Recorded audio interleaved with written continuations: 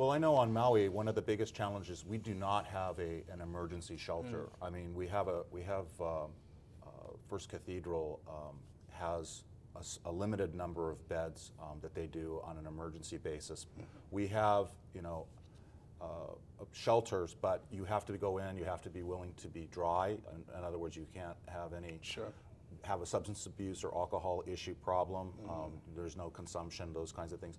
But we have this one slice of that pie where we do have people that are not, you know, ready to make that choice, but need a safe place to go. Correct. And I've been trying for years to try to get something like that to happen on Maui, and we just haven't been able to get that momentum to doing it. I'd like to show a quick video of some of the Oahu facilities for the homeless. If we could show that video for the audience, that would be great.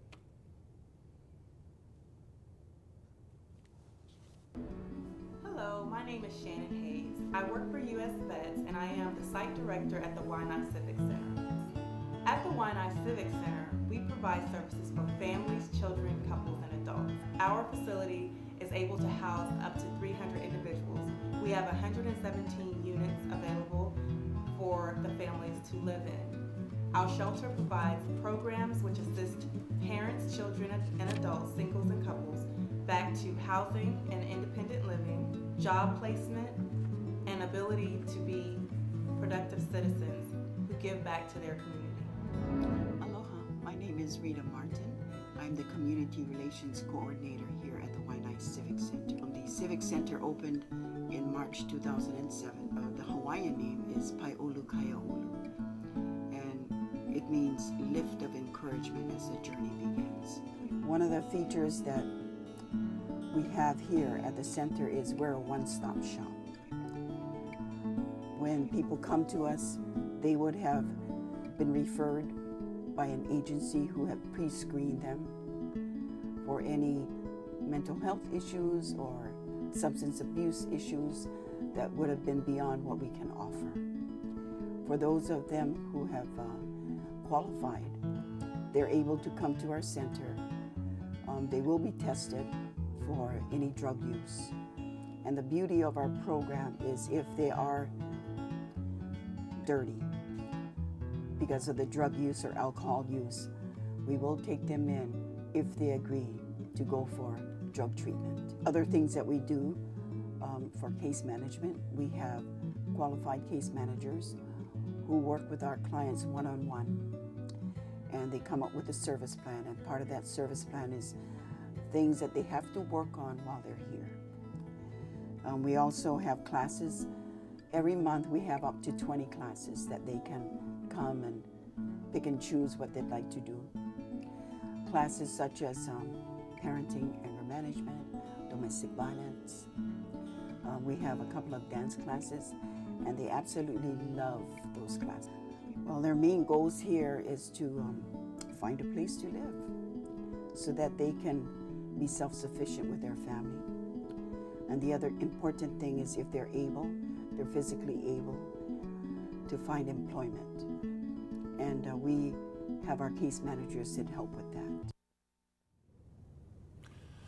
I think it's important for everyone here to understand, and also the viewers, that homelessness is increasing in our state. And as it was previously discussed, there's a lot of reasons for that. But I think more substantively, we really need to come up, we can talk about, well, it's job creation and that, but really I think, gentlemen, that the real issue is coming down to cost of living. And what we're seeing here at the legislature this session is exactly that. We're seeing that in terms of these bills that are being passed that increase fees and taxes and registration for vehicles, and all of those issues are all being pushed ahead, which then increases the cost of living for our residents here. And then when is the straw that breaks the camel's back and then pushes a person into the shelter? Do you folks have any thoughts about that? Right. Well, I think it's a delicate balance. I mean, we certainly need a lot of these services, but on the other hand, you're right that they can push families right out of their homes. And so, you know, I think I hope the legislatures will keep that in mind as they look at these bills, and not just at the needs of the programs that are running. I think it's important too to realize that we can engage with each other, we can help each other. There are a lot of resources that we can share with each other. I think of the tsunami in Japan and the worldwide response to that. And you know, people are doing whatever they can to help with that. I think we just need to let people know, as you're doing, that there are people among us who are homeless, there are brothers and sisters, and we can do something for them, with them, get to know them. And it's not a Catholic issue, it's not a Lutheran issue, No. it's a human issue. And I think that no matter where you worship, or if you don't worship at all, there's still ways that you can step up and help people. Darryl, what are your thoughts? It's a shared problem with a shared responsibility, with a shared solution. I don't envy the legislators that have to make the tough decisions of what to fund, what not to fund, who gets what, how do you divide the pie when there's so little. And we're obviously a nationwide and in a state in an economic crisis where a lot of things are in danger of being cut. And of course, as social services, we're always looking at what can we do to preserve the funding, not for ourselves, but to give the services that we need to the individuals that are there. Obviously, we have to access the private sector. The private sector has a responsibility to the community as well, and it's our job to have the conversation. Their investment may not be the same as our investment, and that's okay. Their Right. investment can be, I'm running my business, I want to make sure that the street's clear here. What Right. can I do to make sure that I'm engaging with them to say, I want to help you with that, but I also need to get this done? So it's a shared responsibility. The government has to give the funding. We have to have these conversations such as you're doing, and it's exactly correct. The bishop, the education, you know, everyone can play a part, whether it's even having a conversation over dinner with your family, talking about breaking the stigmas of what people believe homeless are. I think you touched on a very important point. You know, when I was growing up, folks, you know, I would hear adults around me talking about, you know, they'd see a homeless person on the streets, and they say, oh, that guy's a bum, he just should go out and get a job, you know. And you hear those kinds of things growing up. In the old days, there was that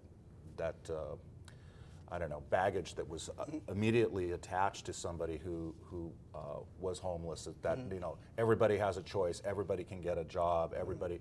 But as I grew up and as I became a police officer and I looked at the complex issues about what we're looking at in terms of the reasons why, whether it be domestic violence, whether it be substance abuse, whether it be lack of employment or underemployment. Sure. I have met, during my career, I've met, you know, I've seen a family of 4 living in a car, and the parents both worked. Right.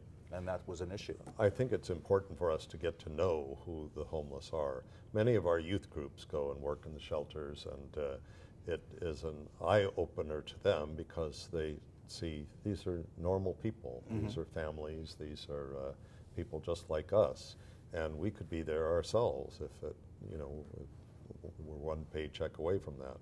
And I think that if we can break the myth that all homeless are mentally ill or have drug problems, then I think we will be more open to helping them. Now, of course, those who are mentally ill and have drug problems also need to be cared for, but perhaps their care is a little more specialized. But I think we can all benefit ourselves from reaching out to others. And I've never heard anybody go to feed the homeless or to work with them and say that they themselves had not benefited a great deal. And Absolutely. So I think that's an important thing that we need to keep in mind. What do you think, Darryl? Well, I totally agree. You know, the understanding that we all play a part in this culture and humanity, and that we have to give choices. It's not my job to judge.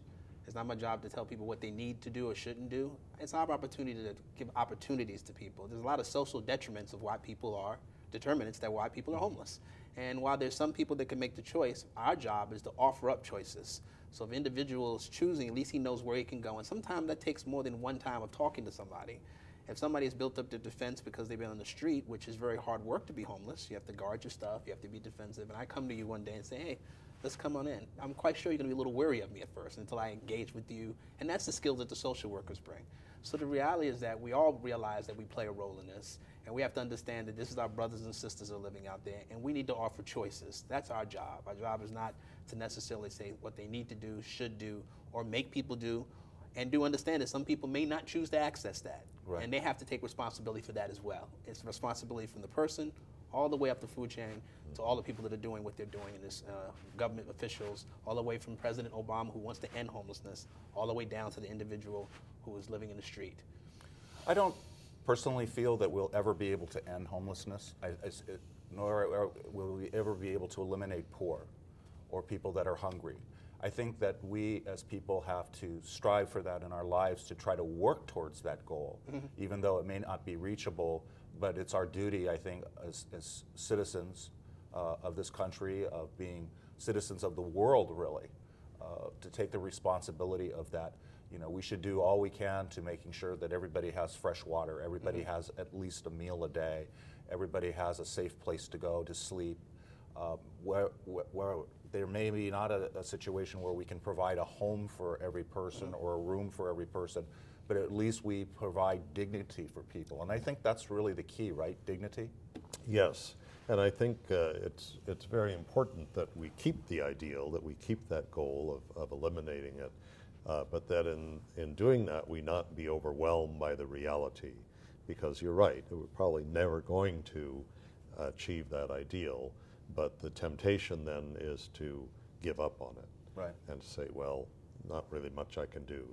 Yes, there is much we can do, and that we are doing, and we need to keep doing, so that little by little we move toward reaching that goal. You know, when I hear the end homelessness, I agree. I don't know if it's ever ending, but when I hear that, it means that to me that when somebody does experience that, there's some things they have some choices to do, because we've been proven that if you shorten that time frame when a person becomes homeless, it's much easier to get them back into housing. It's even easier if we prevent it. Yes. If somebody's in their house, they're having trouble paying their rent, we need to learn how to do more prevention. And by doing that, we will slowly reduce the number, as veterans went from 250,000 5 years ago to now it's 100,000. And we want to end it in 5 years, and we're already a year and a half in that. It's because of permanent housing and prevention money that has helped do that. Well, the good news is that on the neighbor islands, at least, the homelessness has actually been decreasing. Although we're seeing the increase in Honolulu. I don't know if we've shown that slide or not that shows the trend is starting to go down, at least on the neighbor islands. I think that that's good news. Hopefully they're not just coming to Oahu and relocating here for services, but I want to thank both of you gentlemen for being on today.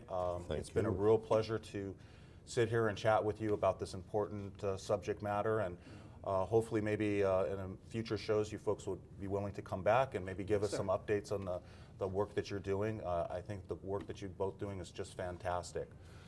Ladies and gentlemen, that's another show for us. If you would like to write in, I'd love to hear your comments. That's repfontaine at capital.hawaii.gov, repfontaine at capital.hawaii.gov. Name in town if you wish to opine about this segment. We look forward to hearing from you, and we'll see you again on the Fontaine Factor. Thank you for watching.